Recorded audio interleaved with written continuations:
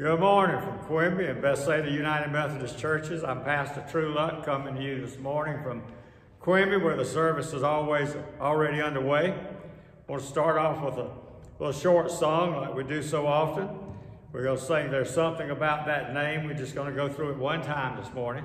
But I'm going to ask all of you to stand, and all of those of you who are watching by Facebook or YouTube at home, humor me and stand. I won't know if you do or you don't, but humor me and stand and sing. This is a beautiful, beautiful song. There's something about that name.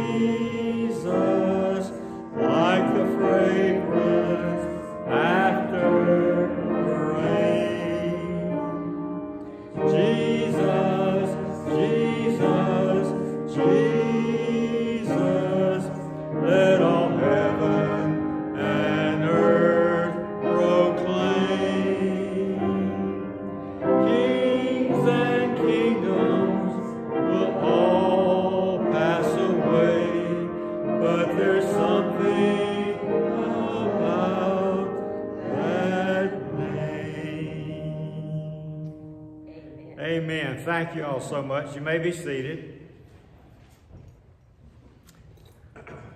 In the Gospel of John, the 10th chapter, the 10th verse, we hear these words from Jesus. I came that you might have life and have it more abundantly.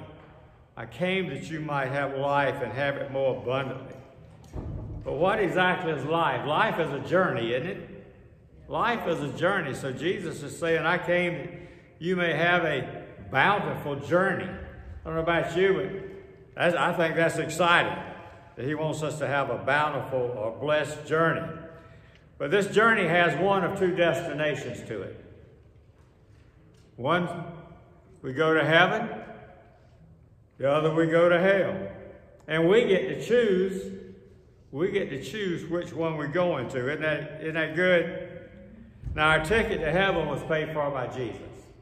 That's the best deal going, folks. He paid for that ticket. But if you choose not to take advantage of that, you can always go in the other direction. But you know what your price for the other direction is? It's going to cost you your soul. It's going to cost you your soul.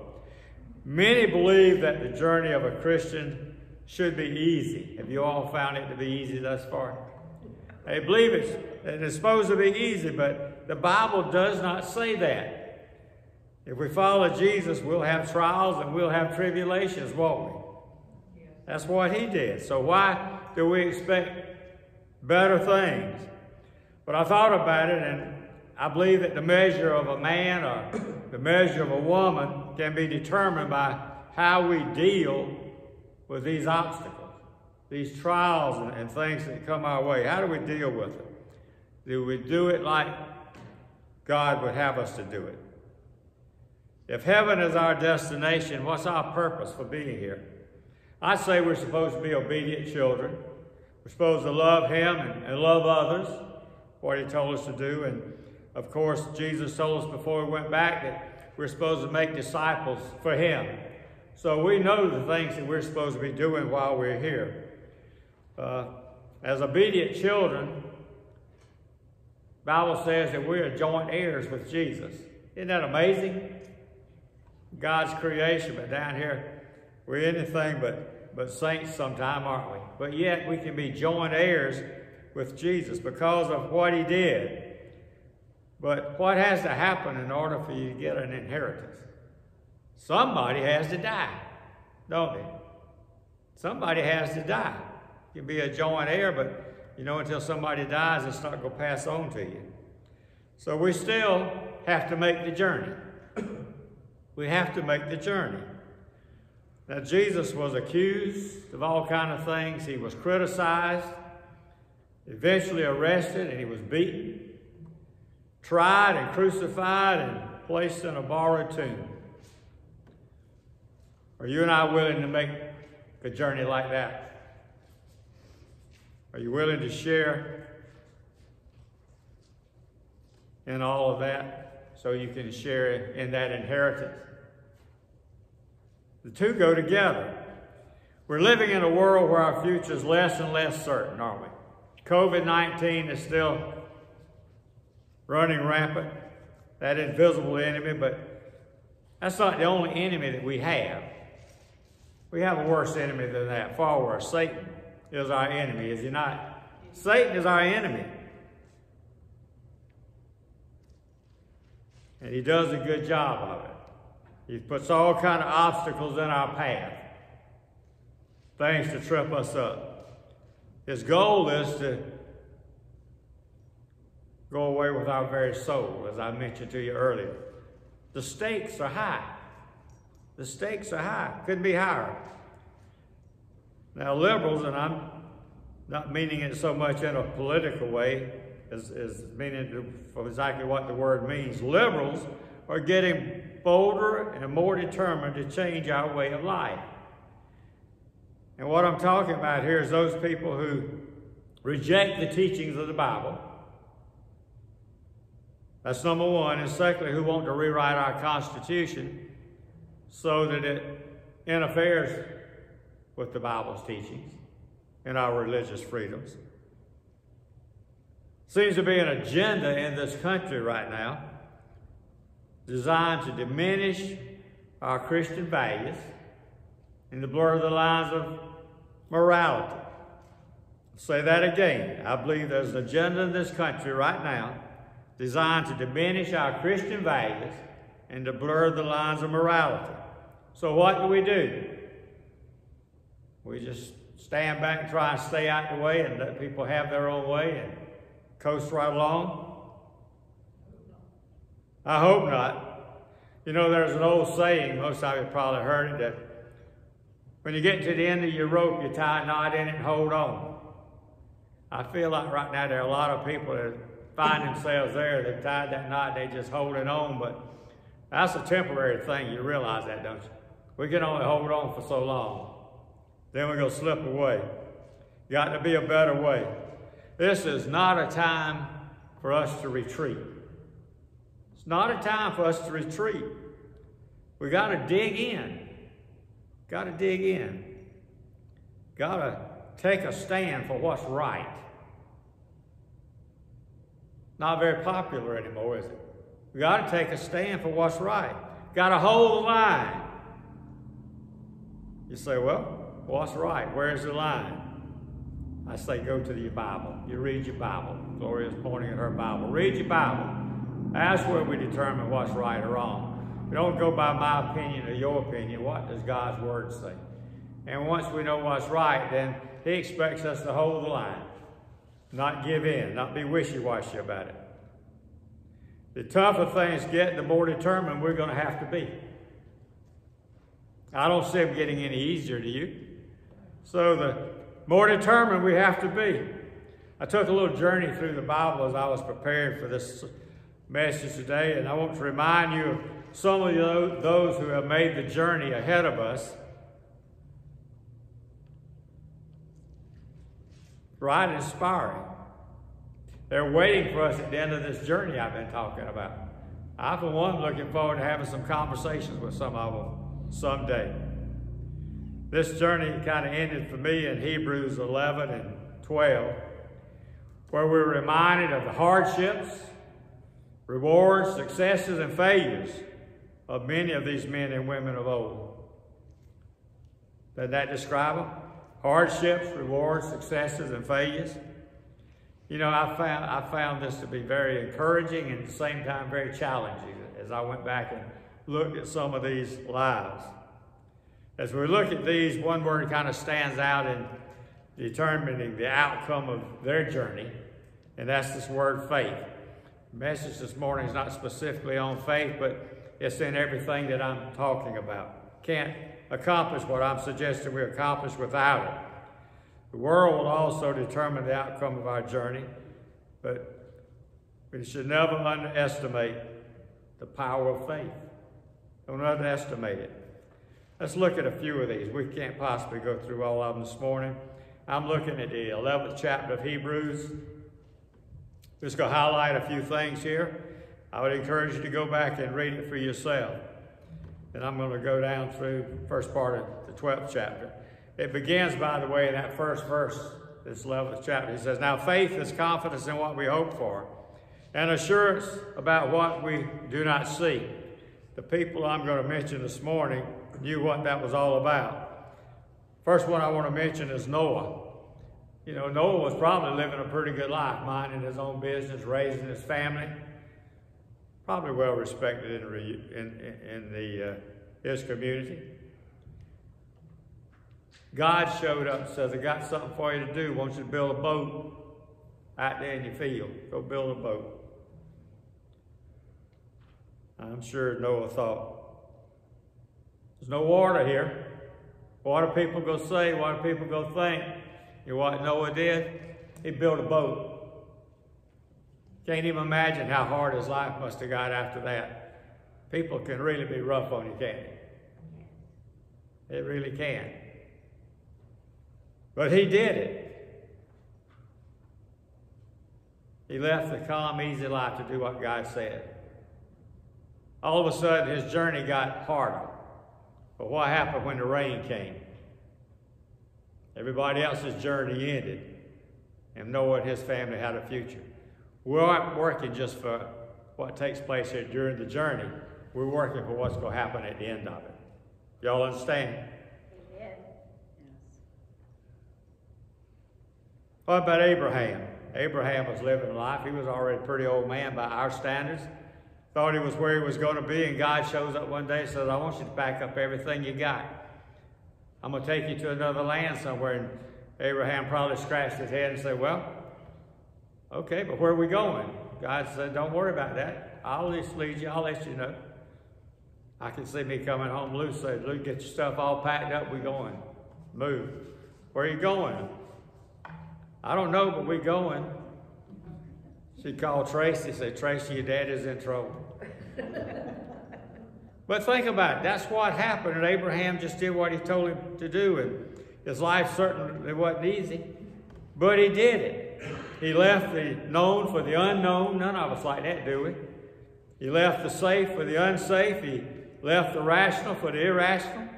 And just did what God told him to do. And there were some other names there. When you get to verse 13, it says all these people were still living by faith when they died. They did not receive the things promised. They only saw them and welcomed them from a distance, admitting that they were foreigners and strangers on earth. You living your life like we're a foreigner, a stranger here, and our home is somewhere else. 16th verse says they were longing for a better country, a heavenly one. Read that and see what it says. They stayed the course. They stayed the course.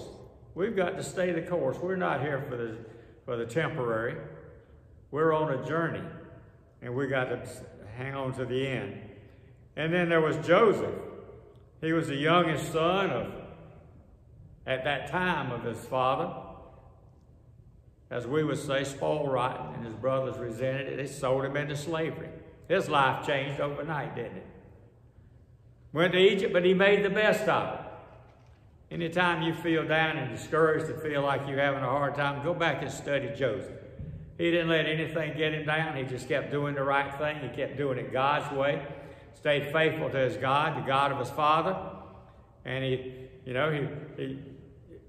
worked out exactly like God wanted it to.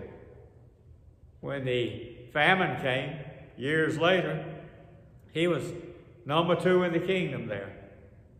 And so when his family showed up needing food, guess where Joseph was? He was right there where he could help them.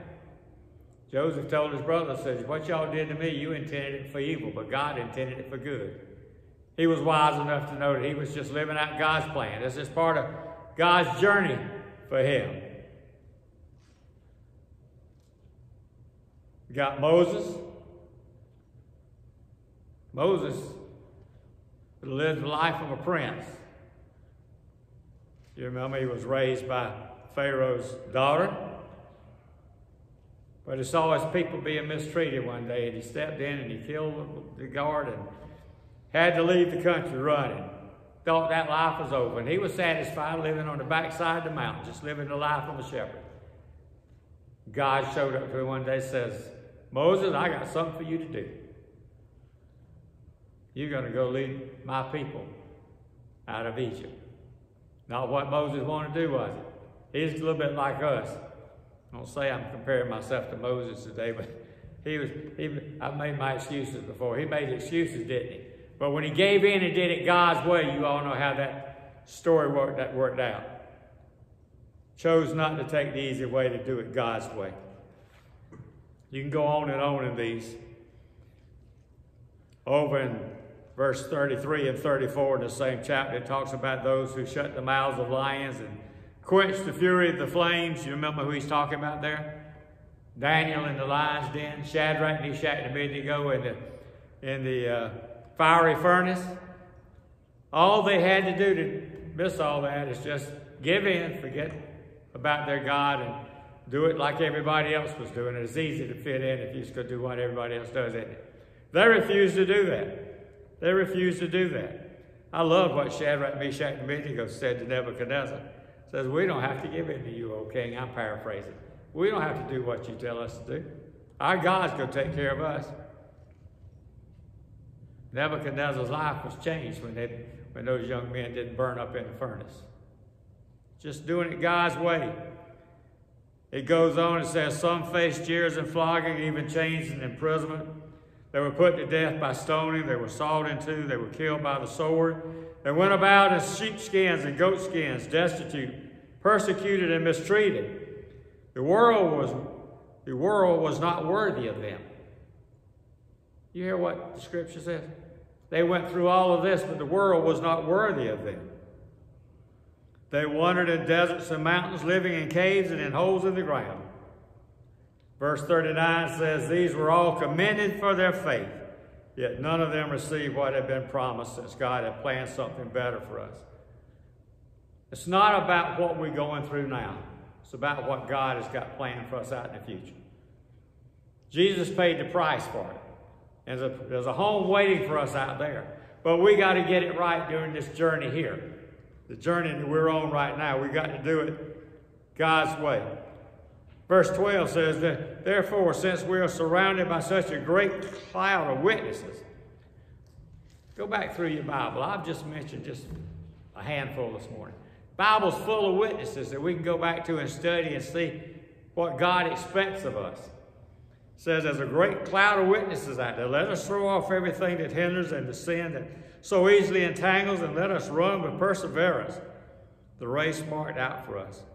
Are you running this morning the race that God has marked out for you, doing the things that He's called you to do? All those that's gone before us waiting on us to show up.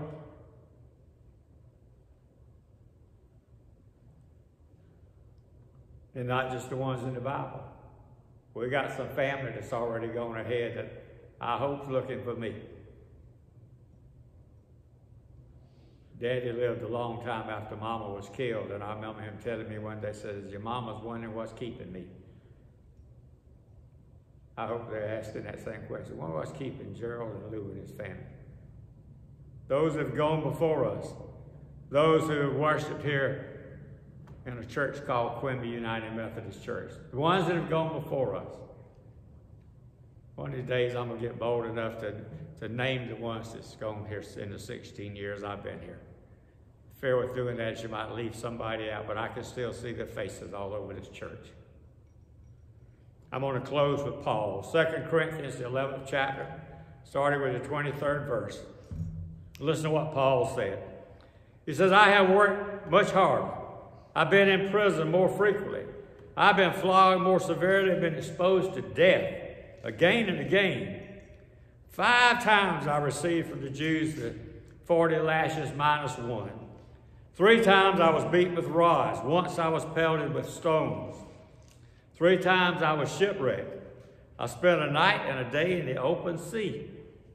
I've been constantly on the move, I have been in danger from rivers, in danger from bandits, in danger from fellow Jews, in danger from Gentiles. I've been in danger in the city, been in danger in the country, in danger at sea, and in danger from false believers. I have labored and I have toiled and have often gone without sleep. Shame on those of you that couldn't get up this morning and go to church somewhere. Paul says, I have gone without sleep. I have known hunger and thirst and have often gone without food. I have been cold and I've been naked. Besides everything else, I have faced the daily pressure of my concern for all the churches.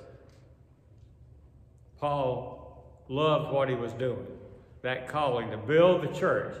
And he mentions that in here right along with all these other things that is concerned for the churches.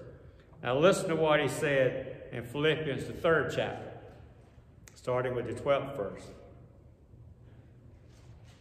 I press on to take hold of that for which Christ Jesus took hold of me.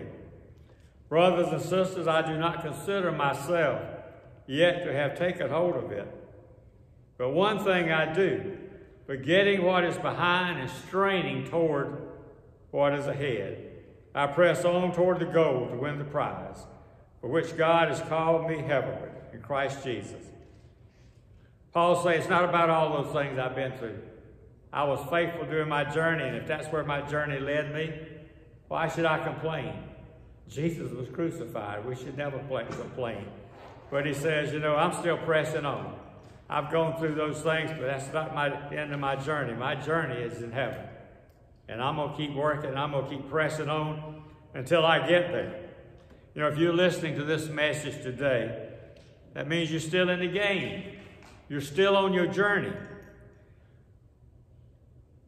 You're just coasting along without much care or opposition. You probably aren't trying very hard to change anything. You probably aren't trying to deal with all of these things I listed earlier that's going on. If you're trying to make a positive difference, then you're going to be experiencing opposition. If you're not experiencing opposition, there's something wrong, because there are too many things going on right now that's anti-Bible, anti-church.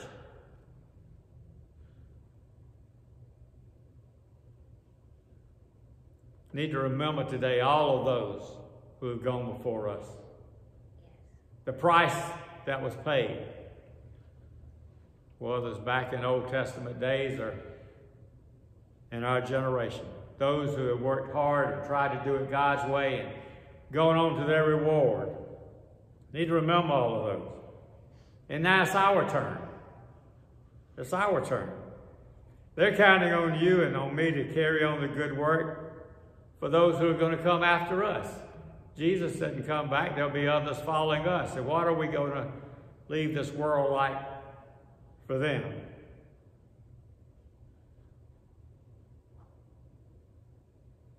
That thought scares me. That thought scares me. What are we going to leave it like for them?